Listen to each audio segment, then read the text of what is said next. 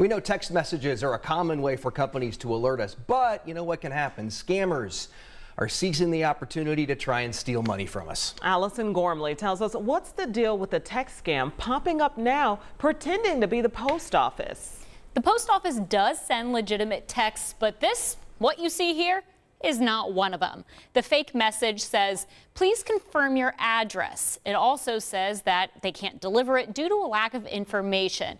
Well, the post office told me that they do not, I repeat, do not send links in text messages. There's also a sense of urgency to kind of scare you. It gives you a 12-hour window in which you need to make a move. So again, time sensitivity, not going to be the real thing. Yeah, and that's the case with a lot of these scams. What do the real texts say? How can we be certain that this is the real thing?